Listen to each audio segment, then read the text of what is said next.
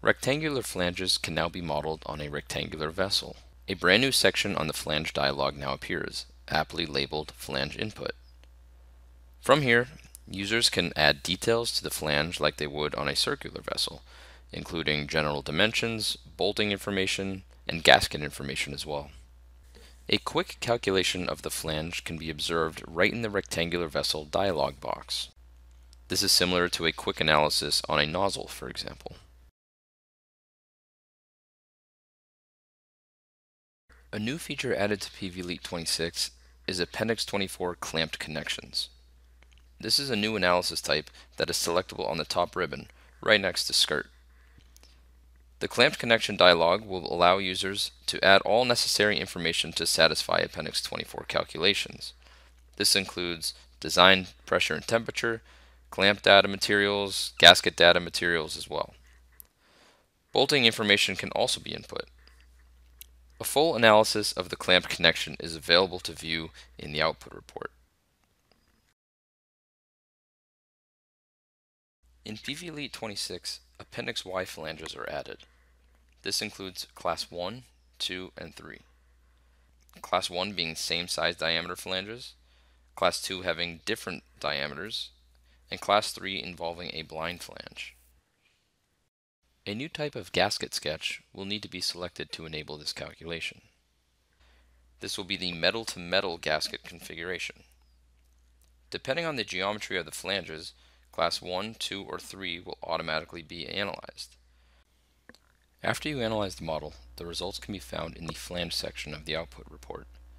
Note the Appendix Y class designation. Here is a Class 1 analysis, but the same will hold true for Class 2 and 3. Metal-to-metal flanges for EN13445 are now available in PV-Elite.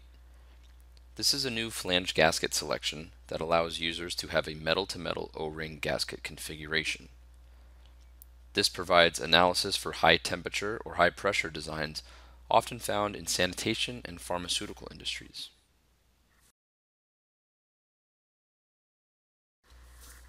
Metal-to-metal flanges for PD5500 are now available in PV-Elite. This is a new flange gasket selection that allow users to have a metal-to-metal O-ring gasket configuration.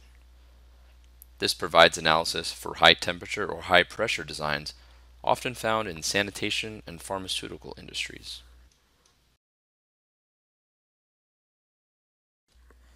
New to PV-Elite 26 is the drawing view. This is a new tab at the bottom next to 3D view. Enable the bill of materials view as well. This view allows you to create full vessel designs while having the look and feel of a 2D drawing that may be familiar to users and engineers. Note the live bill of materials being created as the main elements of the vessel are built.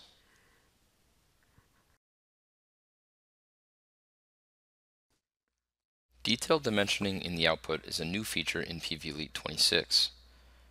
This allows users to see a dimensioned sketch of elements right in the output report.